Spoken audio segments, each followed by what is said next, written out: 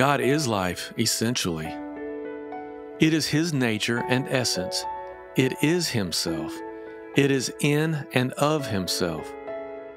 The Father has life in Himself, and so has the Son and Word of God, and likewise the Spirit, called, therefore, the Spirit of life. And what is true of all the persons in the Godhead, they partaking of the same undivided nature and essence and living the same life, is true of God, essentially considered. And as the life of God is of Himself, it is independent. There is no cause from whence it is or on which it depends. Now God must have life in the highest degree of it, as explained, even essentially, originally, infinitely, and perfectly, or He could never give life in every sense unto His creatures. And He must live forever to continue eternal life, particularly to His people, and preserve them in it. How can we see life? Is life tied to obedience?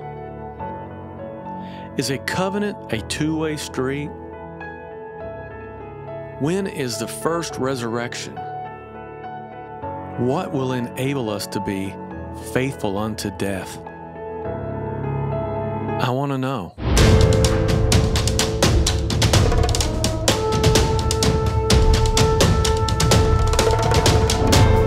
We would like to welcome each and every one of you to this week's episode of the Doctrine of Christ, and we do so with great joy, because whether you know it or not, the doctrine of Christ is the most important thing in your life. And it is a great joy to be back once again, Brother Jimmy, doing the Doctrine of Christ. Amen. Have you come down from the weekend yet? Well, yeah. It was just the Pentecost celebration of the Puritan Barn.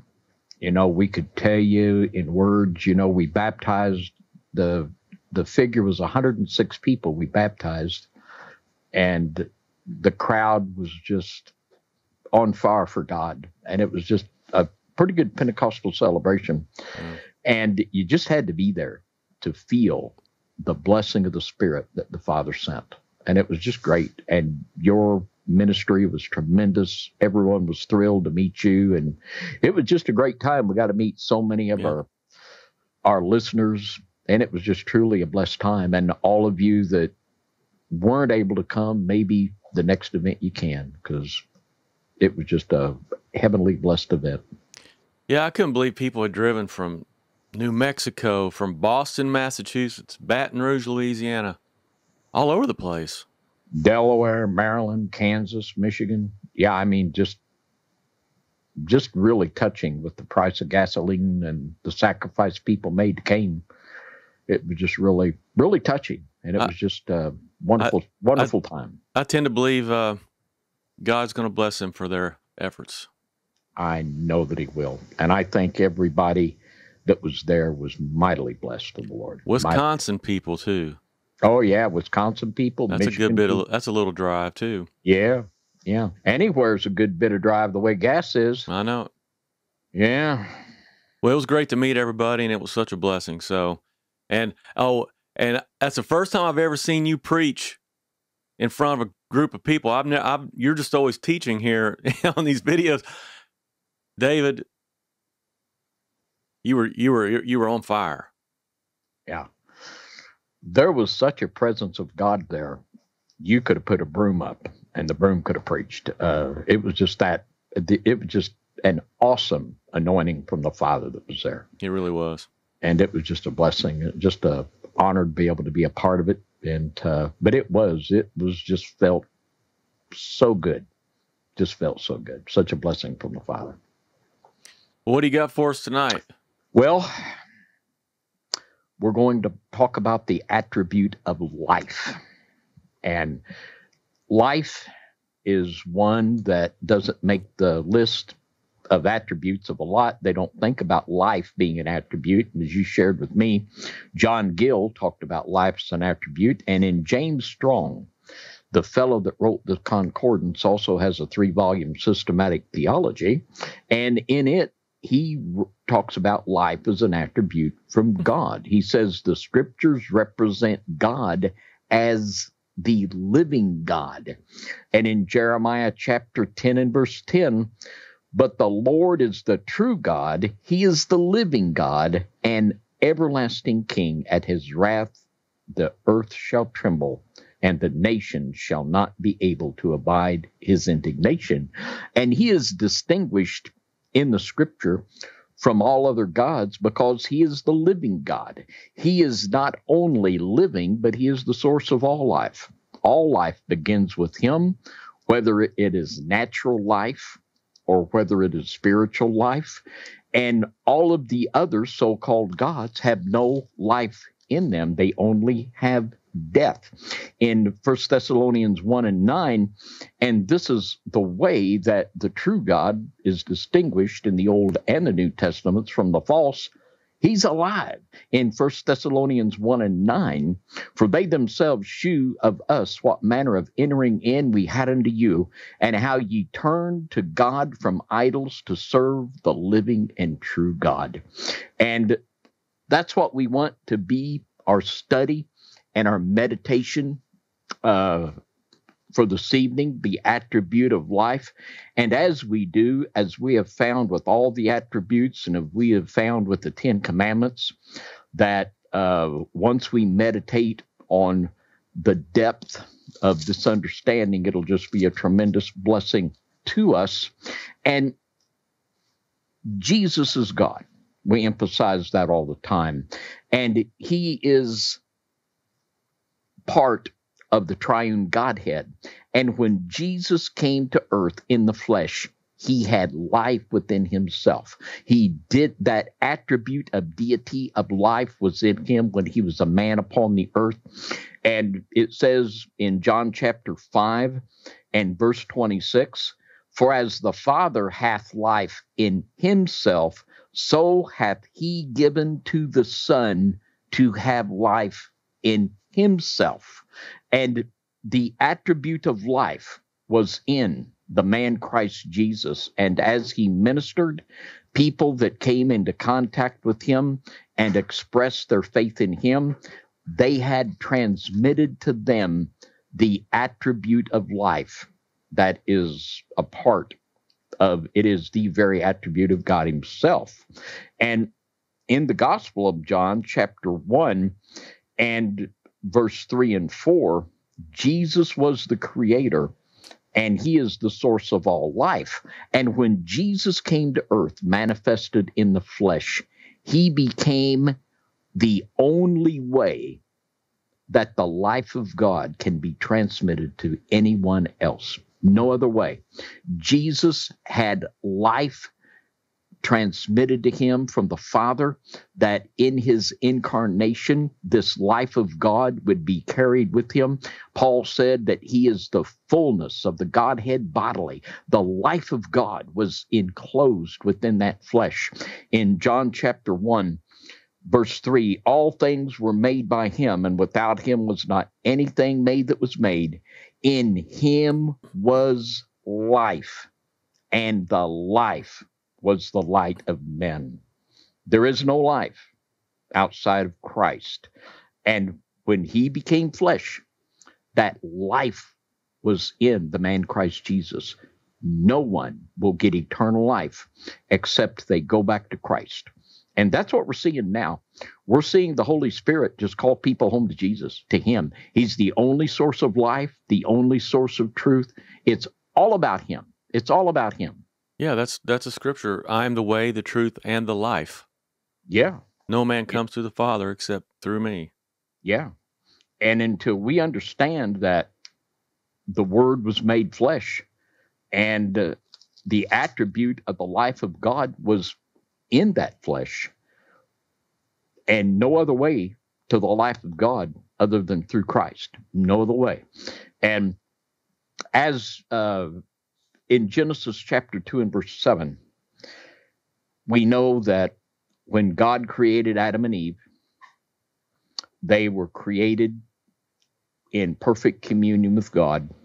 And it says in Genesis chapter 2 and verse 7, And the Lord God formed man out of the dust of the ground and breathed into his nostrils the breath of life, and man became a living soul. And that life was breathed into Adam and Eve from the very breath of God. And we know how the story goes in verse 17. But of the tree of the knowledge of good and evil, thou shalt not eat of it. For on the day that thou eatest thereof, thou shalt surely die. And the lie of the devil, of course, in Genesis chapter 3 and verse 4, and the serpent said unto the woman, ye shall not surely die.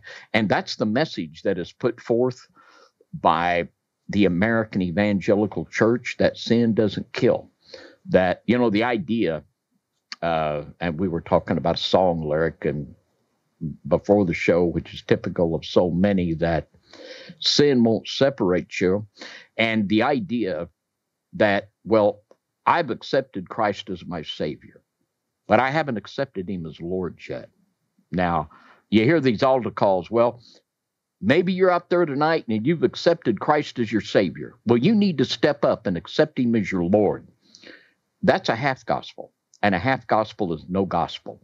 And it's going to take more than a song and a sermon and the swoosh of their theological pen to do away with the reality of sin being deadly. Sin is very, very deadly. And when Adam and Eve ate of the fruit of the tree that they were forbidden to, they died spiritually. And Genesis 5:5, it says, and all the days that Adam lived were 930 years, and he died physically. But the minute that they disobeyed God, they become spiritually dead. And that spiritual death came because of sin. And sin is still deadly.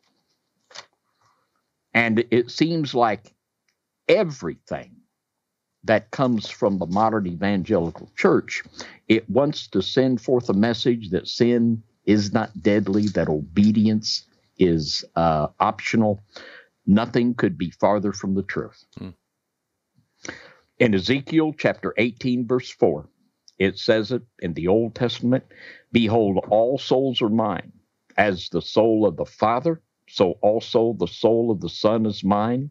And the soul that sinneth, it shall die. And the very same thing, I don't know, well, I do know where it comes from, but it's horrible that people will try to put forth this idea that in the new covenant, sin is no longer deadly. Someone said, rightly so one time, it says there's two kinds of preachers. And one is the preacher that says when you're born again, the sinner's changed. And the other preacher says when you're born again, sin is changed to where sin is no longer deadly to you. But sin kills. In the New Testament also, the scripture that used to be a memory verse that almost every believer, it was part of that old Romans road. In Romans 6:23, for the wages of sin is death, but the gift of God is eternal life through Jesus Christ our Lord. And it's such a sad day when the simple gospel and the plain truths that are put forth in Scripture, that we somehow have to, it's like we're talking about things that have become foreign to the ears of modern American professors. Now, we know in the Word of God, in Romans chapter 5 and verse 12 and 13, Adam and Eve were born and they had the life of God transmitted into them. When they sinned, they died. And even though their heart was beating and blood was gushing through their veins, they were spiritually dead, and they were without the life of God within them. And that spiritual deadness is transmitted unto all the race of Adam. In Romans chapter 5 and verse 12, wherefore, as by one man sin entered into the world, and death by sin, And so death passed upon all men, for that all have sinned. For until the law, sin was in the world, but sin is not imputed where there is no law. The law was, don't eat of the fruit of the tree. The devil said, you'll not surely die. This is the number one satanic doctrine, that people can willfully disobey God and not suffer spiritual death. But there's an answer. There's an answer, and there's a way provided. It's provided by Jesus Christ, and he is called in Scripture the second Adam.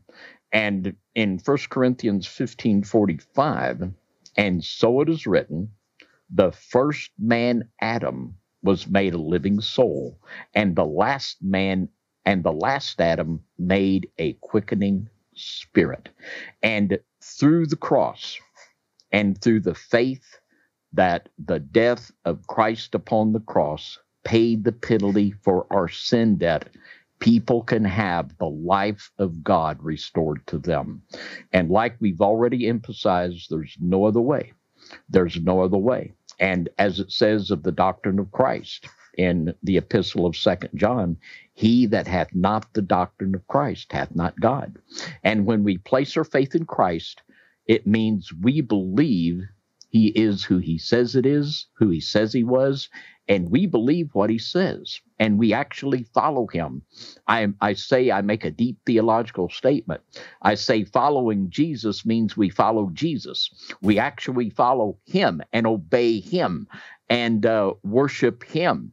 So it's a pretty simple proposition, but somehow this has got really muddied up to the idea of that you can have the life of God in you while not following Christ, while not obeying what he said, and while living in sin. And you might have a good, healthy heartbeat and good blood pressure, but you do not have the life of God within you. Is that how you came up with the name of your ministry? Yeah. Followers of Jesus Christ? Yeah. And this goes back to the early 80s when there was a night when Don and I and another couple, we were praying all night, and literally the sun was coming up, and the Lord severely rebuked me. And I went to the woodshed, and I've told you before, next time you're there, look and you'll see my initials carved in the wall. And he told me it seems like when the Lord speaks to you, it's very clear, it's very succinct, but he said, from now on, you tell them what I said. And from that time, that's been my goal. My other agendas have been put aside, and I've dedicated myself from that day to this very night, and even now more than ever, to be committed to telling people what Jesus said and telling them over and over and over. It's the most important thing in your life, because if you don't have the doctrine of Christ, you don't have God. You don't have life. You know, Jesus wants you to have life. He come that you might have life and might have it more abundantly. John 10:10. And that's what we want to do. We want to tell you how to have the life of God. And all you have to do is truly repent, place your faith in the cross, for Jesus' death is the payment of your sin debt, and just humbly submit to him as your Lord and walk in obedience unto him. It's easy. I mean, well, and you know, there's stuff goes along with it, we know, but it's an awesome thing. Jesus said, my yoke is easy, my burden is light. Jesus will never let you down. He will never let you fight a fight by yourself. He will be there with you. He will never disappoint you. He will bless you in ways that are beyond our comprehension. I just can't brag on our wonderful Jesus enough. He's just so great. Amen.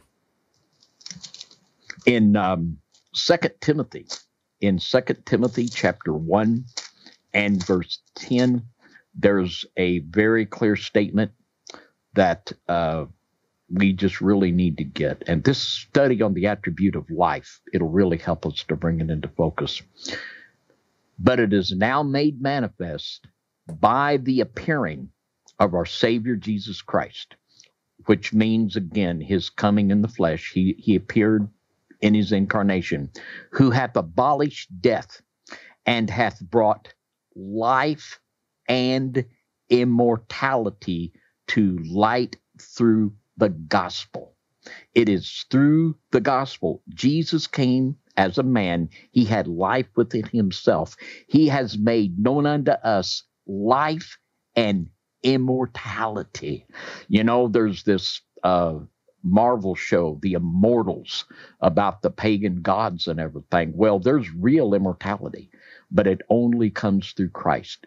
Think of that. We're talking about, and of course, one of the aspects of life is not only that life, that spiritual life that thrills our hearts, but eternal life forever. We're talking about immortality. And life and immortality have been brought to life through the gospel. It's the good news that Jesus died on the cross for our sins. He died for your sins. And if you just repent of your sin, place your faith in him, he will give you a new nature. We've talked about that scripture multitudes of times about we became partakers of the divine nature in 2 Peter. And this attribute of life will be in you, and the very life of God. You don't get it anywhere else. Nowhere else. That life was manifested in the incarnation. The Father manifested that life in Christ. It's in him. He has manifested it through the gospel. No other way. No other way. It's that way or no way. And it's so marvelous that we can preach the gospel and tell people this is the way to life and immortality. It's made available through the good news, and boy, is it good news. And it is just the best, and the very best. I want to read something from the Theological Dictionary of the New Testament. This is volume 2, and I want to read on page 854. And it says this: understanding the faith and life of the righteous in the present being regarded as a precondition and even a foretaste of eternal life. And in other words, the life of God we have in us now, it's a foretaste of the eternal life that we will one day have. Circles which accepted belief in the resurrection interpreted in this sense the corresponding promises in the law and the prophets. Now, let's read a couple of them. And this is very important. And this just gets right back to what we were saying earlier. And in the Old Testament, and this is the point that was being made, that life is connected to the promises in the law and the prophets. Let's listen to the Torah and what it said in the book of Leviticus, chapter 18 and verse 5. Ye shall therefore keep my statutes and my judgments, which if a man do, he shall live in them. I am the Lord. Life is tied to obedience. And we did the DLC on love, and we showed how that's so clear all over the Bible. There is no love that doesn't manifest itself in obedience. And there is no eternal life that will be received that does not come through the path of obedience. And there's a reason why that the enemy tries to make us think Leviticus and Numbers, they're so boring and drudgery to read through and all this stuff, because there's so much truth in there, like you just read. Yeah. They don't want us to know that the commandments are important now. Yeah.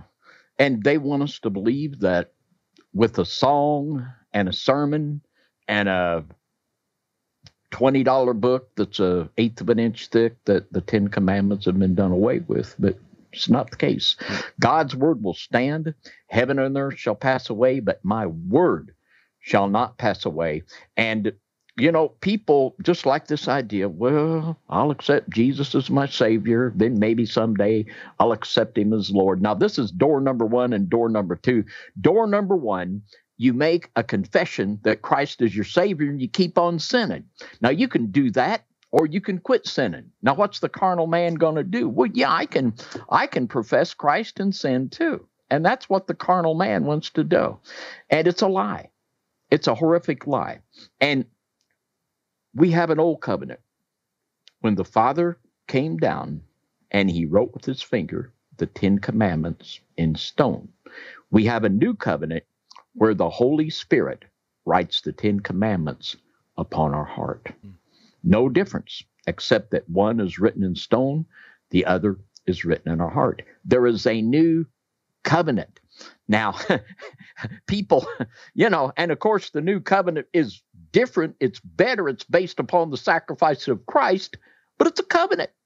It's a covenant. That means, and, this is just like in The Wizard of Oz when they threw water on the witch and he goes, ah! But a covenant means that we have responsibilities too. A covenant means you agree to do certain things. I agree to do certain things.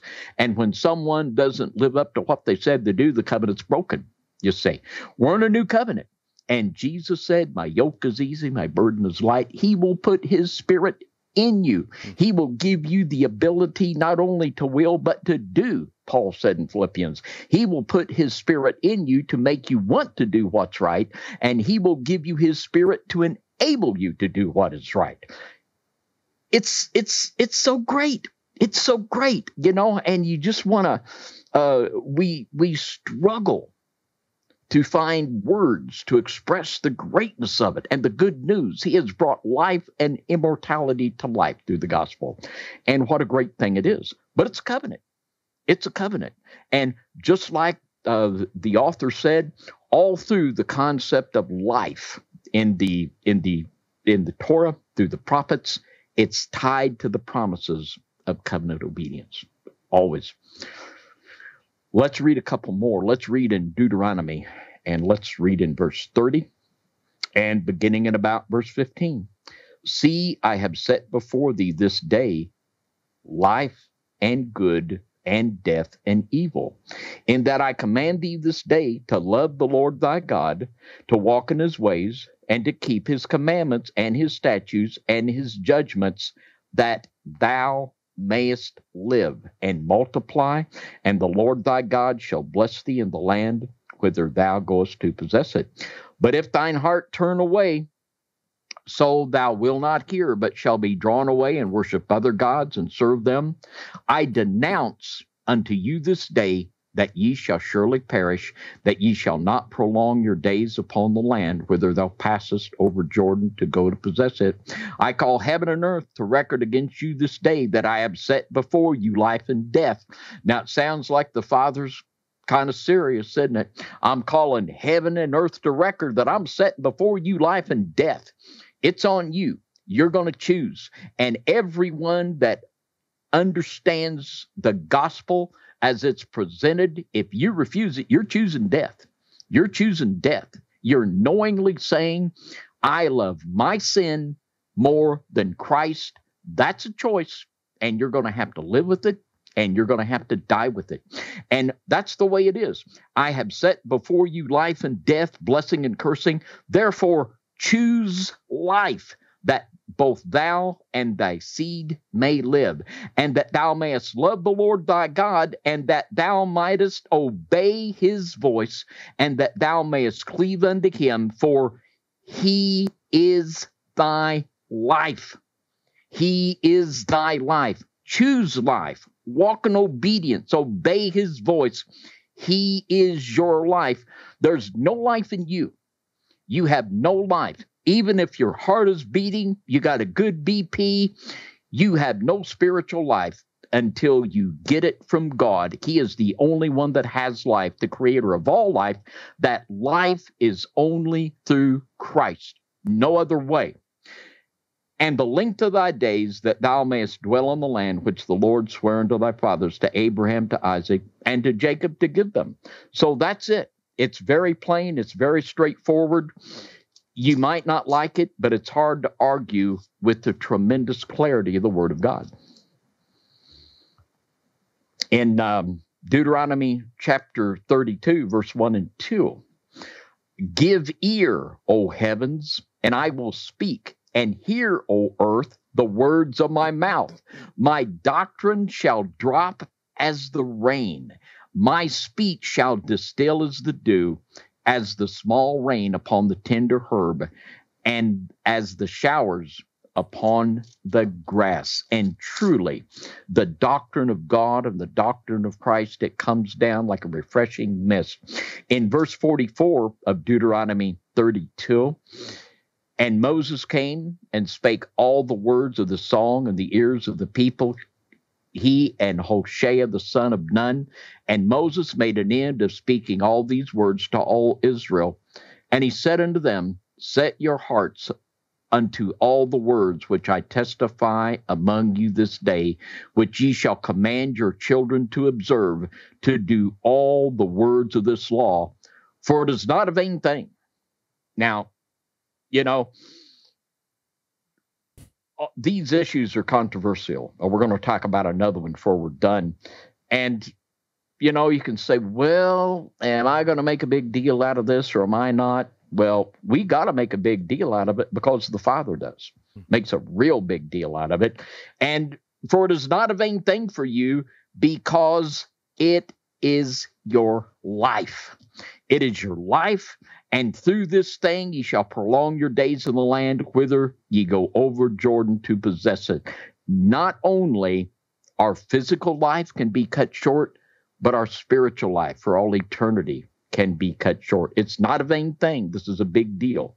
And we have to emphasize and we have to understand that life is from God, that life comes from covenant, and having the life of God within us depends upon our submission to covenant obedience, as much in the new as in the old. Now, we've talked before about this Rich Mullins songs, quoting Deuteronomy to the devil. I really like that song. And one of the songs, the verses, is Deuteronomy chapter 8 and verse 3. And he humbled thee and suffered thee to hunger, and fed thee with manna, which thou knewest not, neither did thy fathers know, that he might make thee know that man doth not live by bread alone, but by every word that proceedeth out of the mouth of the Lord doth man live. Our life comes from Christ. Our life is sustained by the Word of God. That's what we live by. Every word, and we're not talking about reading the newspaper. We're talking about the words of God, the very doctrine of Christ. It's our life. That's one of our first DOCs ever. You know, Jesus quoted that at his first temptation from the devil, I think, was because he was hungry, right? So yeah, it says, turn these stones into bread. And then that's exactly how Jesus combated the enemy right there with that scripture. Yeah. Well, and you know, I guess if Jesus quoted Deuteronomy to the devil, he must have liked it. He must have, you know, if he would have thought Deuteronomy had expired, he'd have probably done something else, you know. But, you know, he likes it 92. And this is another concept. There is so much talk. The charismaniacs, the Copenhagens, they'll talk about being little gods. You know, I'm a little God. Well, inherent in the concept and the idea is that, well, I guess if you're God, you can do what you want, you know. And they literally say that they just become little Christ, they say. And something that really needs to sink in is 1 Timothy 6:16. Who only hath immortality. Immortality belongs to nobody but God.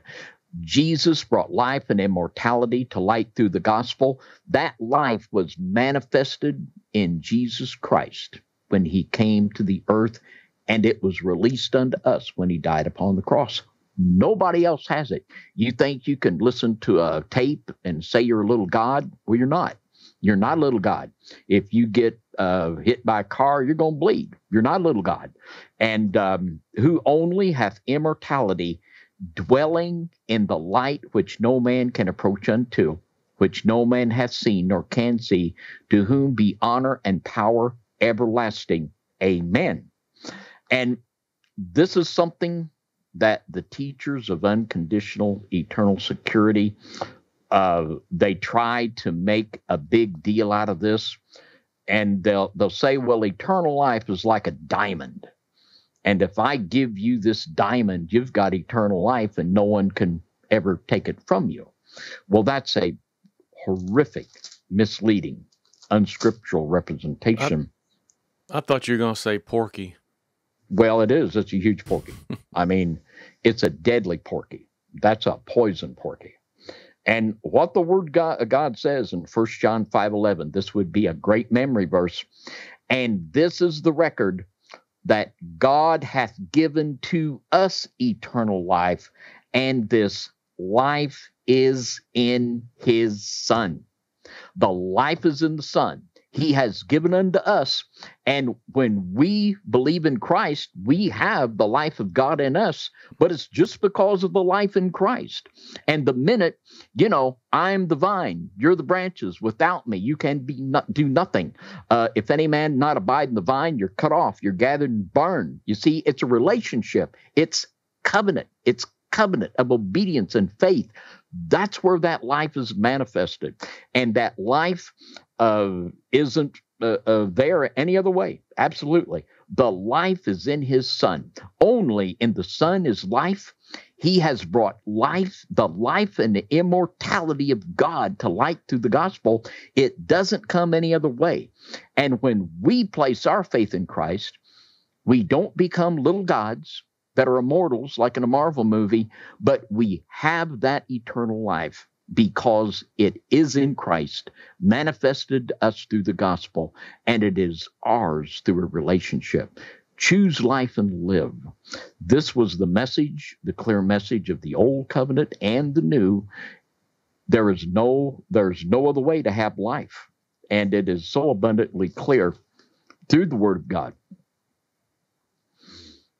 I want to read from another book here, and I have to give a little warning on it.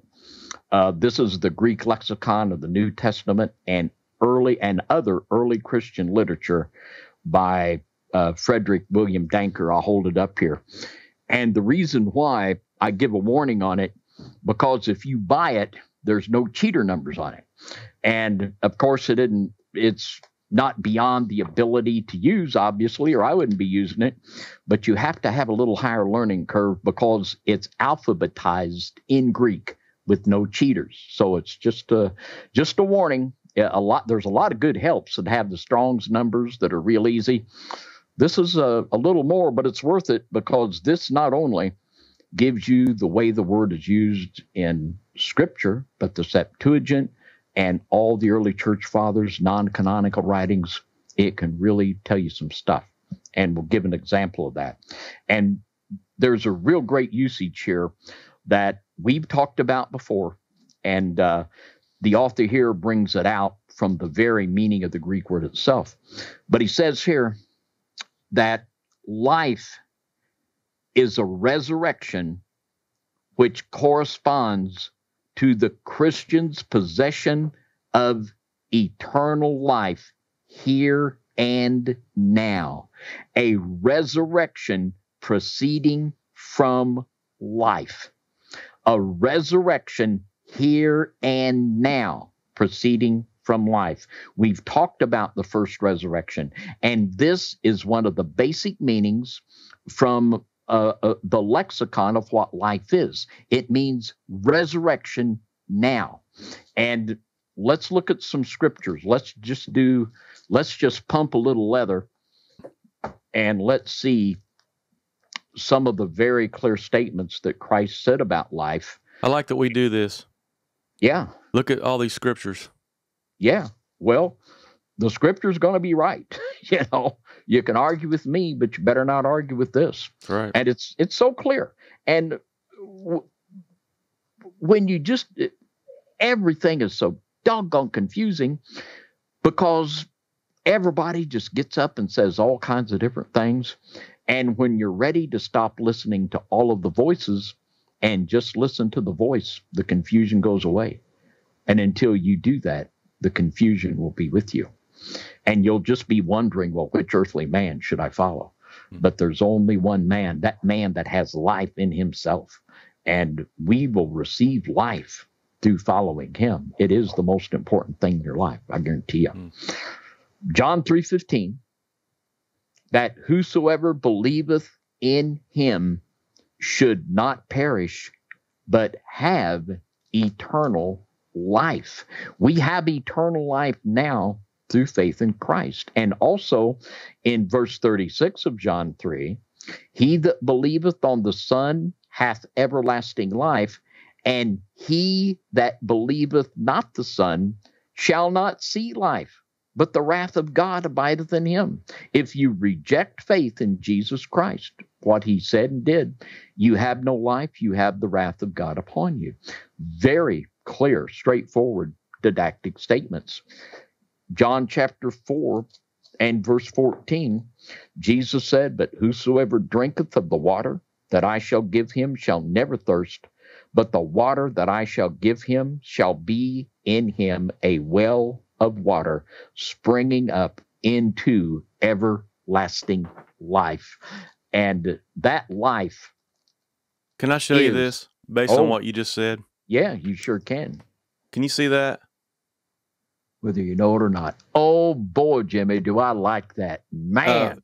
Some people who watch this did this that's a hand painting. Oh my goodness. And it's a one of a kind. Oh, and boy. It's that water.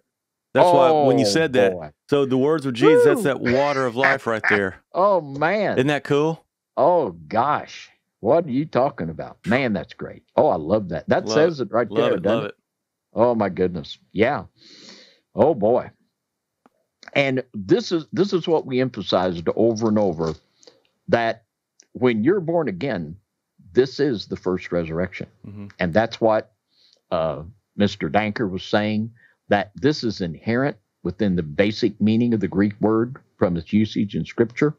And let's just read what Jesus said. It's right here. And this is John chapter 5, verse 24. Verily, verily, I say unto you, he that heareth my word and believeth on him that sent me hath everlasting life. Now, right there in the first part of John 5:24, believing in what Jesus said is a prerequisite of eternal life. If you don't believe what Christ said, you've excluded yourself from eternal life. This is what Jesus said. He that heareth my word and believeth on him that sent me. We put the doctrine of Christ out every week, the best, very best that we can. And Jesus said, you must believe my doctrine, and you have to believe the Father sent me. If you don't, there's no other way to that life that came with Christ. He goes on to say, and shall not come into condemnation, but is passed from death unto life. As we explained earlier, everyone is born spiritually dead because of the sin of Adam. When we repent and believe in Christ, we pass from death unto life. That's where life comes from Christ. Now look at verse 25. When we believe in what Jesus said and believe the Father sent him, look at verse 25. Verily, verily, I say unto you, the hour is coming, and now is, as the Son of God stood upon this earth and talked to these people. He said, the hour is coming, and now is, when the dead shall hear the voice of the Son of God, and they that hear shall live. You are passed from death unto life. You are resurrected spiritually when you place your faith in Christ. This is the foundational teaching of the doctrine of Christ. The Puritans got it. We brought them on one after another. We've talked about the importance of the first resurrection. It's inherent in the basic meaning of the Greek word, but this has just another one of the many things, and it's because of millennial reign teaching that this doctrine and the understanding of new birth being resurrection life now. The hour is coming, and now is. Right now, you're going to pass from death unto life. You're going to experience a spiritual resurrection.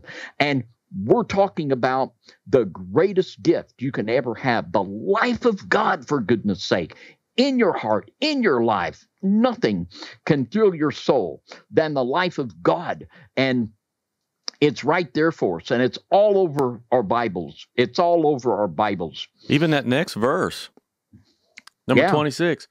For as the Father hath life in himself, so hath he given to the Son to have life in himself. Yeah. Yeah. Jesus has life in himself. Yeah. You want it? You go there. You don't get it anywhere else. Nowhere else. So his life is our life. Yes. He is our life. And Paul expressed that in Colossians 3. And our life is hid in Christ. Yeah. That's awesome. Yeah. In Colossians 3, and we're going to be there in just a second. And in Romans chapter 6 and verse 4, Paul wrote there in Romans chapter 6 and verse 4, therefore we are buried with him by baptism into death, that like as Christ was raised up from the dead by the glory of the Father, even so we also should walk in newness of life. If we die with him by faith and let the old man die, that resurrection life comes into us. No other way. And in verse 11, likewise reckon ye also yourselves to be dead indeed unto sin, but alive unto God through Jesus Christ our Lord. And that's the way that we think of ourselves, as dead unto sin and resurrected with Christ, alive unto Christ, walking by faith with that life in us. And now listen, when I've heard people use that too, it says you're dead to sin. So that means if I sin, that I'm dead to that, but if you just go right on to the next verse, let not sin therefore reign in your mortal body, that ye should obey it and the lust thereof. Yeah. And it's so sad to see the way people twist the word of God, and they're truly twisting it to their own destruction. And Paul said in Romans 8:7, in verse 6, he says, for to be carnally minded is death, but to be spiritually minded is life and peace, because the carnal mind is enmity against God, for it is not subject to the law of God, neither indeed can be. And here again, right in the New Testament, to be spiritually minded is life and peace and subjection to the law of God. Listen to that. Let's just read that again.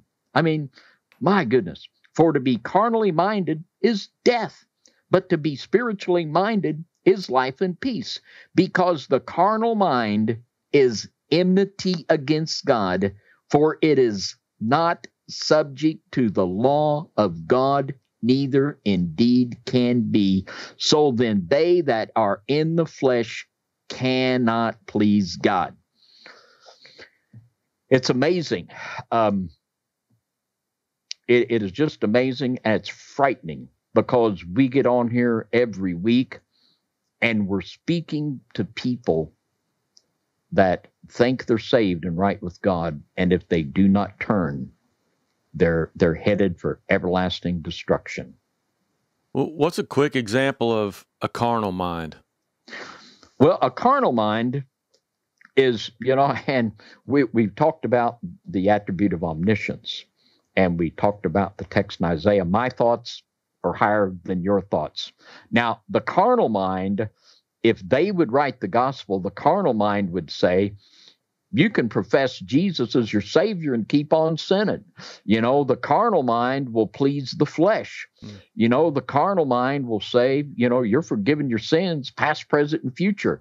Therefore, you don't even have to ask forgiveness when you mess up. The carnal mind will always gratify the flesh, and it will just put you to sleep. Is the carnal mind the one that came up with the, he knows my heart line? Was that a carnal mind thought? Yeah. And basically the carnal mind, when you read the Word of God, it will minister to the new man and the new nature within your heart. It will thrill your soul.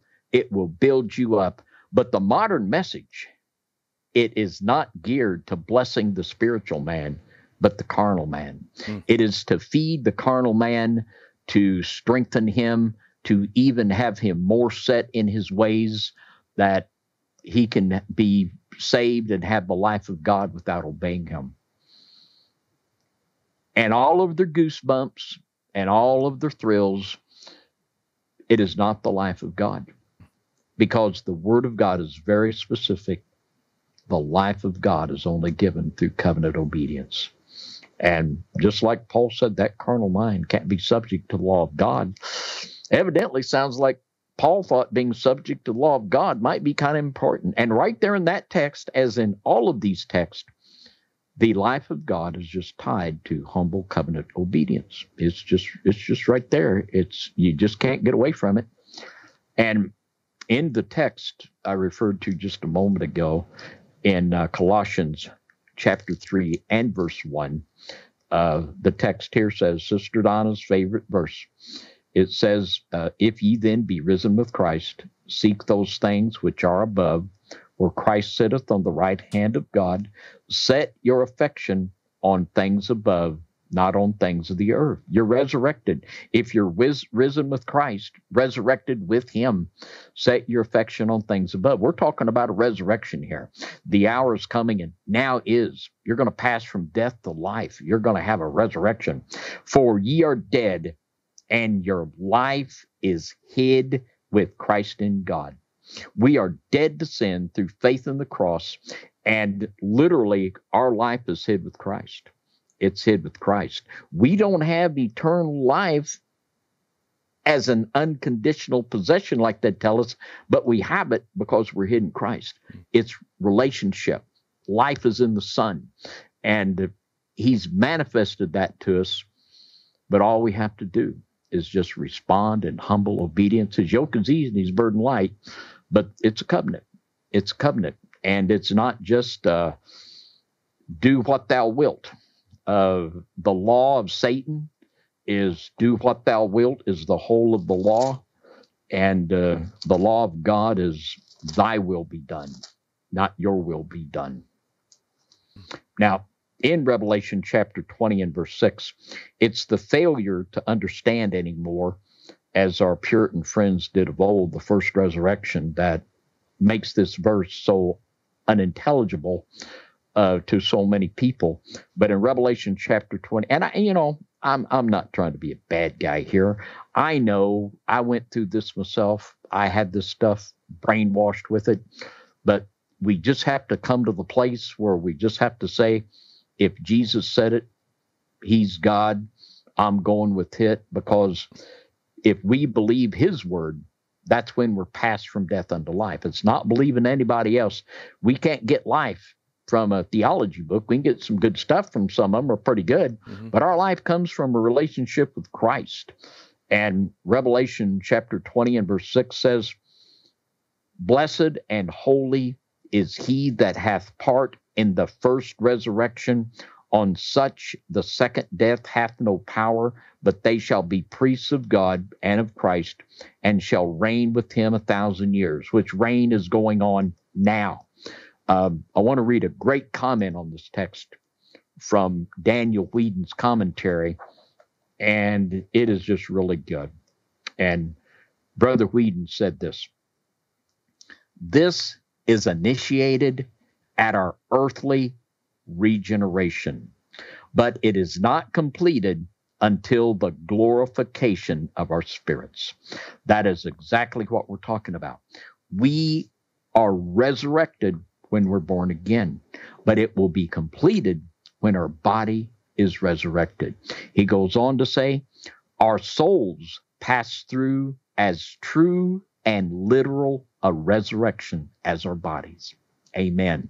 We have to understand that the resurrection of the soul is just as real as the resurrection of the body. And the resurrection of the soul and spirit must take place before the resurrection of the body. If that first resurrection has not taken place, there will be no part in the second.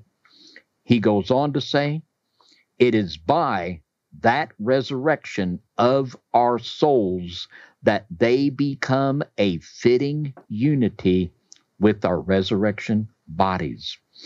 It is the soul that glorifies the body, and thus soul and body both pass through each its literal resurrection to the final glorious unification. That is just a picture-perfect, well-said description of what we're talking about. When we die, they'll put our old bodies in the grave. But our resurrection soul, to be absent from the body is to be present with the Lord. And when we die, our soul and spirit go to be with the Lord, and it awaits this reunification. But if we have not had the first resurrection, we will not partake in the second. This is so clear. The hour is coming, and now is right now, when you're going to pass from death to life if you believe I am who I am and believe what I say. That's all you got to do. Just believe what I'm saying. Believe the Father sent me. You got it. But if you don't, there was no other way around this. So that is just so beautifully expressed. It is so plain. It's so simple. This is one of the foundational Puritan truths that has just fallen the way of the modern gobbledygook. I mean, it's just so, and the reason why we have to contend for the faith, Jude said that we must earnestly contend for the faith that was once delivered unto the saints. It was delivered by Christ, and we have to fight for it, because everything almost to a T that's being put out is coming against the doctrine of Christ. We are in the apostasy, and we have to fight for it, and fight for it we will. It's just like David and Goliath.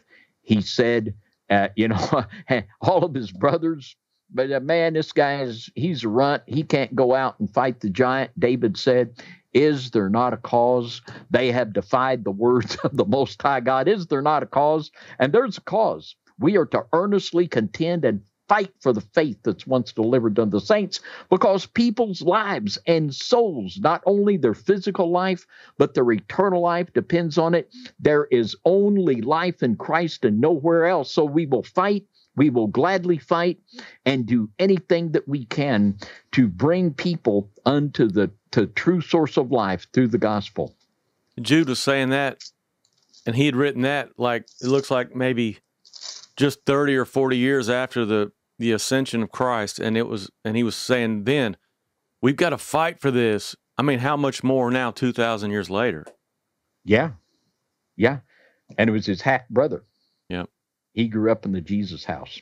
And he was probably one of the brothers that didn't believe him while he was growing up, did it? Yeah. That'd be kind of a hard one, wouldn't it? Yeah. But what I ask people when this scripture comes up, to earnestly contend for the faith that was once delivered unto the saints, I ask them, who delivered it? Who delivered that faith to the saints? Was it Moses? Was it Isaiah? No, it was Christ.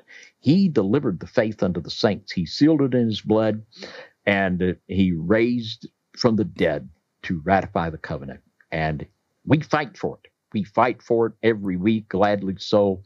Because there is a cause, because the souls of people, the Bible is real. People that are not born again will spend an eternity in a devil's hell. That's why we preach the gospel. We tell them that good news, life and immortality, is brought to life through the gospel. To be immortal, better than a Marvel movie. Immortality, everlasting life with Christ, through faith in Christ and that glorious new covenant. Now, all you got to do, if you want to say so long farewell to the millennial reign teaching, all you have to know is 2 verses of what Jesus said, John 5:28 and 29.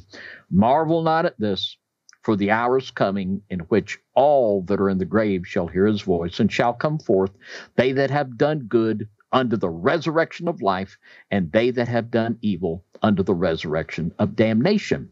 Now, after talking about the first resurrection, Jesus talks about the second resurrection of the body, and he says there's an hour, very specifically, there's a day and an hour when everybody's going to be resurrected, good and bad.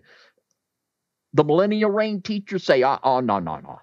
There's going to be 1,000 years between the resurrection of the good and the evil. Now, you're going to have to choose. You're going to have to either believe Jesus, but there's a price for believing Jesus here.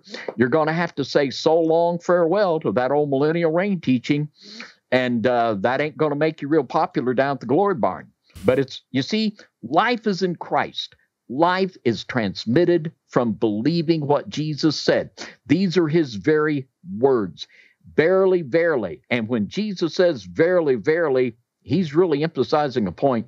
Verily, verily, I say unto you, he that heareth my word and believeth on him that sent me hath everlasting life. That's the only place it comes from. There's no other way. And when we meditate upon this attribute of God, this is something, I mean, we don't need to be even a little bit fuzzy here. I mean, we need to have this right clear in our minds. We need to understand it. We need to not have any confusion or doubts about it. Our eternal life is the most important thing, and it comes through the most important thing in our life, the doctrine of Christ. And this is emphasized. Jesus doubles down here in John 6:39, and this is the Father's will which hath sent me, that of all which he hath given me, I should lose nothing, but should raise it up again at the last day, not 7 years before the last day. And the resurrection of the body will take place on the last day of this age of the good and the bad. So, Jesus said what he said, and he doubles down on, he says the same thing again in John 6:40 and John 6:54. He repeats this truth, one for the Father, once for the Son, and once for the Holy Ghost. It's right there. So we really do have a choice before us. We either you can argue with me, and I won't argue this because you can't, it's a sin to argue the truth. It's very clear forth didactic statements by Christ. We either choose to believe what it obviously says, or we'll have to believe something else. Joel Osteen will get in Yankee Stadium and says, I don't want anyone to think God's mad at anybody here. The Bible says, John 3:36, he that believeth not on the Son, the wrath of God abideth on him. That's why we warn people with all of the unction that the Spirit will give us, that now's the time to turn. You were born spiritually dead, but you can have the life of God through faith in Christ. And that is our message. That'll be our message this week, next week, a year from now, because life and immortality comes forth through the gospel. And it doesn't come any other way. Nope, it sure doesn't. I want to read another statement from the Theological Dictionary of the Old Testament. Had a great article on life on page 852. And it says this: the divine gift of life, which has here primarily a natural sense, is understood as the saving gift of eternal life in terms of an eschatological religion of redemption. Thus, and this, as the other lexicon will, it will tell you how this word is used, not only in Scripture, but in non-canonical references. We're going to look at one of these because it's very important. It says, thus, 4th Maccabees 8:18 is adduced with Ezekiel 37 and Proverbs 33:18 as proof of the resurrection and eternal life. In other words, the author is saying that in the Old Testament and in the non-canonical writings, 4th Maccabees did not make King James Apocrypha. 1st Maccabees and 2nd Maccabees did. 3rd and 4th did not, but it's an excellent historical book. We're going to read a little bit from it. But this is what he's saying, that the idea all through beginning to end is that when people believed that they had the life of God in them, they knew that that meant that they would be resurrected physically after they die. They understood. You see, we need to get back to that. We need to understand that our resurrection of our body one day will depend upon whether we had the life of God in us when we stop sucking air. And this is so important. And that's what this author is saying about 4th Maccabees. And we're going to go over there and read it, because this is a concept that's hugely important for us to have crystal clear. Now, let's go to this text in 4th Maccabees, and this is in chapter 18. And let's read the text the author was referring to, and let's read verses 16 through 18. He recounted to you Solomon's proverb, there is a tree of life for those who do his will. And there again, right here in this text, if you do his will, there's life for you. He confirmed the saying of Ezekiel, shall these dry bones live? Ezekiel 37, the dry bones coming together. For he did not forget to teach you the song that Moses taught, which says, I kill and I make alive. This is your life and the length of your days. It's right there. And as the author rightly said, this text, Old Testament text, New Testament text, they make this connection that eternal life and relationship now will determine whether your body will be resurrected. It's the same life. It's a continuity. That life is in Christ and in our relationship with him. Well, let's read. And this is such a powerful concept that if it would come down, and it's already come down to that for many believers, that you would have to die for Christ rather than deny him. The element that enabled the martyrs to die for Christ is this very belief. They believed that because they had the life of God in them right now, that even if they died and had their physical life taken from them, that their body would be resurrected. And this is so strong here in the book of 4th Maccabees. In the book of 4th Maccabees, it was written about 167 BC. Now, let's look at another text here. And this just shows us the strong continuity of this idea. And this is the faith of the Israel of God. This is the faith of the martyrs. And in 4th Maccabees, chapter 15, and I want to read verses 2 and 3. And there's a story here about a mother. And this mother had 7 of her sons killed before her eyes. And it says here in 4th Maccabees 15, 2 and 3, 2 courses were open to this mother, that of religion and that of preserving her 7 sons for a time, as the tyrant has promised. She loved religion more, religion that preserves them for eternal life, according to God's promise. This woman, 167 years before Christ, allowed her 7 sons to be slain in front of her rather than deny the Father and disobey him, because she believed that the eternal life she had and the eternal life that was in her children would one day raise them from the dead, even if their life was taken. Now, what I want to know, Jimmy? What do you want to know? I want to know why they were so mad at this woman. I mean, why were they so mad? What's all about? Why were they so mad at this woman that they killed her 7 sons in front of her? I mean, we really need to know this, don't we? Yeah.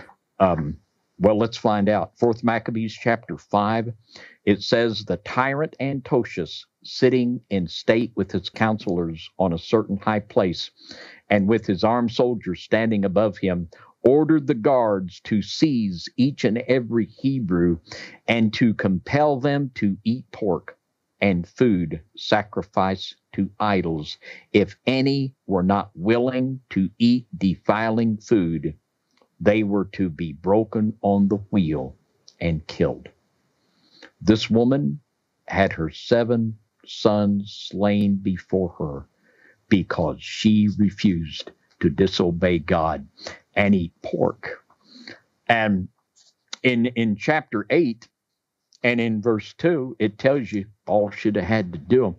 For when the tyrant was conspicuously defeated in his first attempt, being unable to compel an aged man to eat defiling foods, then in a violent rage he commanded that others of the Hebrew captives be brought, and that any who ate defiling food should be freed after eating.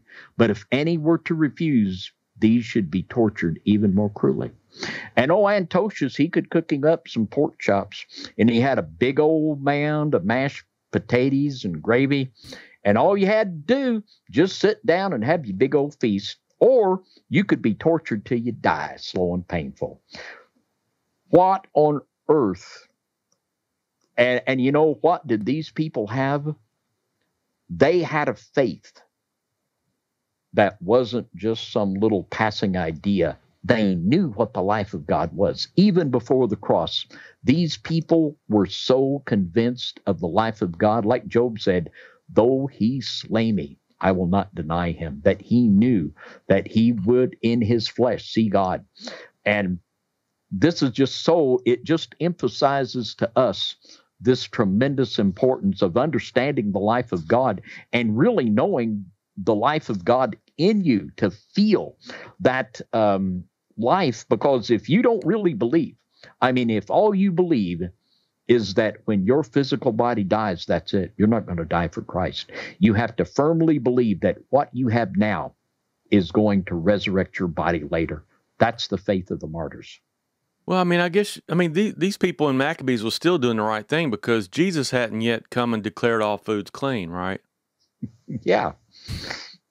Now, let's think about this just a minute. Jesus hadn't changed Leviticus 11 yet. So Right. Now, let's think about this. Now, this happened about 167 BC, but let's just think about one day before Christ rose from the dead. Now, then, according to their theology, and rightly so according to the Word of God, that it would have been right and proper to refuse to disobey God, to eat unclean food, even to the point of death. But then, 24 hours later, we could have another woman, and it would be right and proper for her to save her family by eating unclean food. Now, that's just asinine and ridiculous. Just asinine and ridiculous. And this is another one of these issues. Well, this is controversial. My goodness, are you going to make a big deal out of this? I absolutely am, because the Father makes a big deal out of it. And you know, when everyone talks about, well, who do you want to see when you get to heaven? Well, I want to see this little woman and her 7 sons, because you better believe they're going to be there.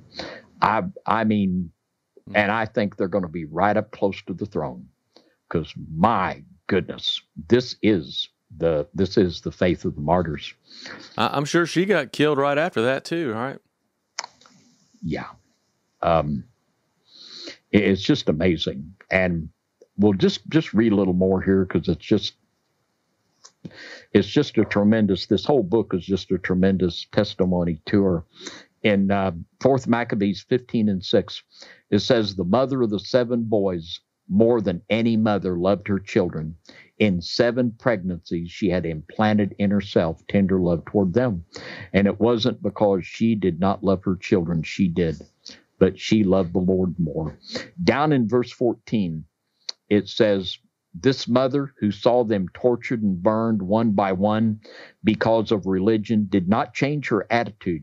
She watched the flesh of her children consumed by fire, their toes and fingers scattered on the ground, and the flesh of the head to the chin exposed like mask. O mother, tried now more than bitter pains, than even the birth pangs who you suffered for them. O woman who alone gave birth to such complete devotion, when the firstborn breathed his last, it did not turn you aside, nor when the second in torments looked at you piteously, nor when the third expired, nor did you weep when you looked at the eyes of each one in their tortures, gazing boldly at the same agonies, and saw in their nostrils the signs of the approach of death.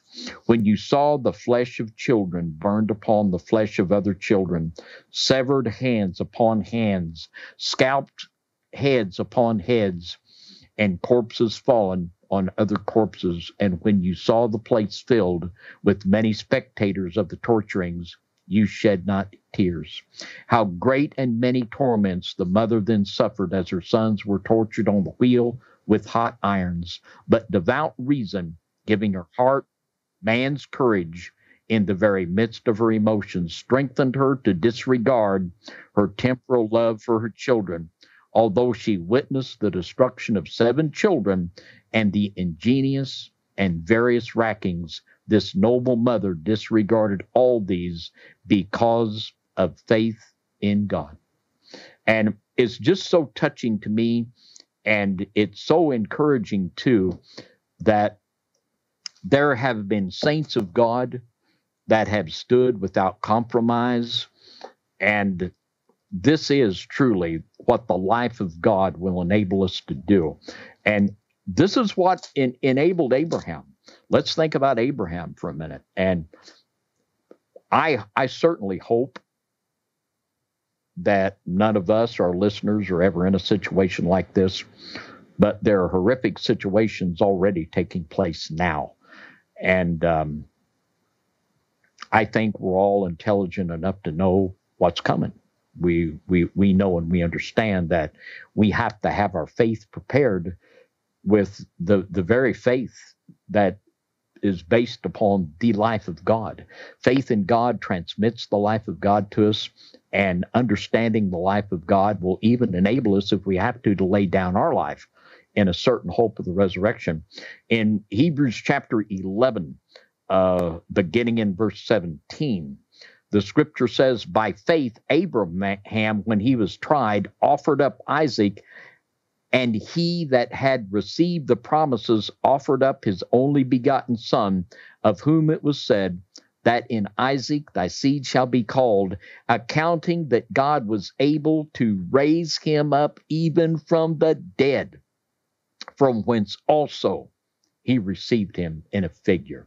Abraham knew that if he would be obedient, that life of God would raise his son from the dead. And of course, the Lord came in and he stopped that. Want to look at a couple more examples. And you know, a lot of people, they get very angry when you try to add. And I tell you what, the issue of eating unclean foods is more important now than ever. It's not only disobedience against God and defilement, but the things that they're putting into food, the genetic manipulation, the contamination. I heard a figure the other day, and I pray it's not right, but I fear it is, that 83% of our meat is coming from China. And as you know, the price of it's going to be a hamburger is going to cost $10, but you'll be able to buy one of Billy Goat's bio burgers and a big sack of fries for about 59 cents. You know, and I'm to the point, you know, you quit the list of things that we scratch off that we're not going to buy and eat. And I have scratched out buying beef from stores now because I don't trust it. If I get beef, I'm going to get it where I know it comes from, because these things are spiritually and physically devastating. And people think, well, boy, you're just harping on something. Well, I am, but it's very important. And I would just like to read a couple of scriptures here and just have some people pray about them, of the deep ramifications of this. Let's look at Isaiah 65. And now we're looking things that are prophetic. And let's look at Isaiah chapter 65, beginning in verse 2. He said, I have spread out my hands all the day unto a rebellious people, which walketh in a way that was not good, after their own thoughts, And like we said, the carnal mind, it will gratify the flesh. And they were walking after their own thoughts, and it wasn't good for them. The Father is trying to tell you some stuff that's good for you. A people that provoketh me to anger continually to my face, that sacrificeth in gardens and burneth incense upon altars of brick, which remain among the graves and lodge in the monuments, which eat swine's flesh and broth of abominable things in their vessels. Now, this is one of many places where the eating of pork is tied with demonic rituals. The Bible says to learn not the way of the heathen. This is Edward Young's commentary on this text, and it's very stunning. It really is. And it says here, it refers to the practice of incubation or consulting the dead, a practice forbidden in Scripture, and eating swine's flesh, another practice forbidden in Leviticus 11:7.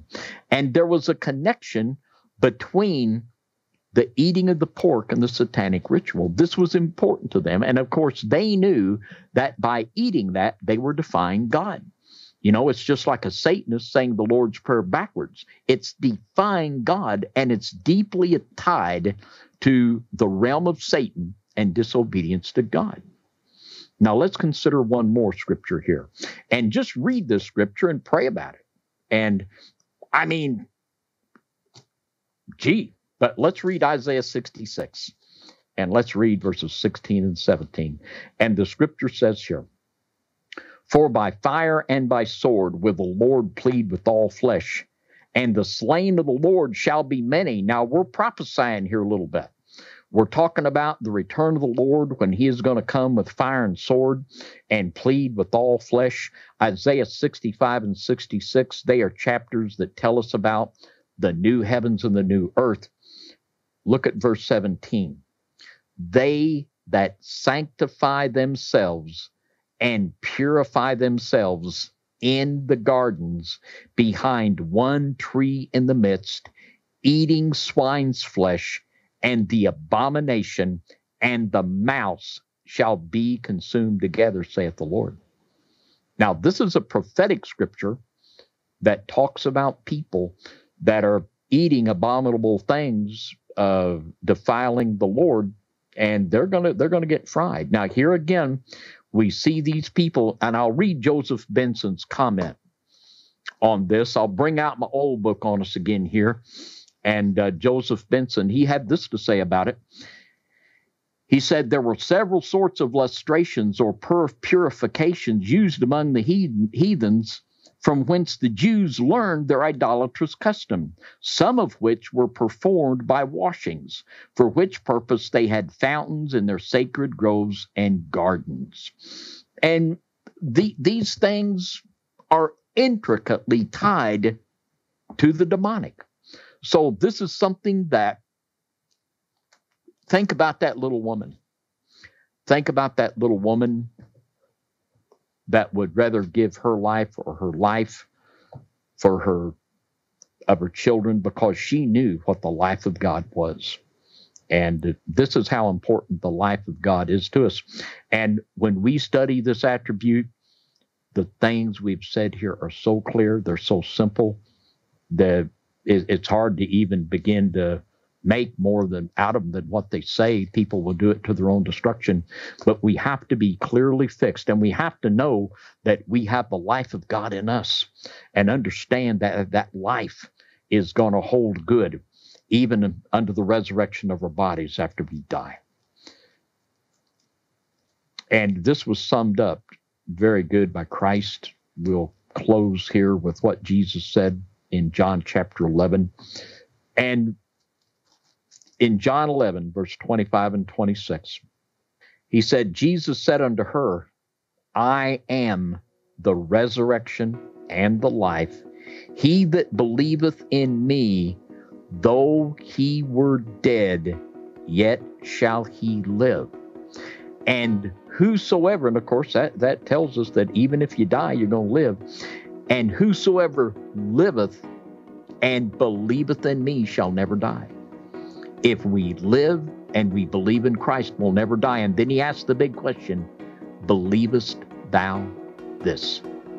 If we really believe that Jesus is the resurrection of our life, the resurrection and the life, it will truly enable us to be faithful unto death. With all of my heart.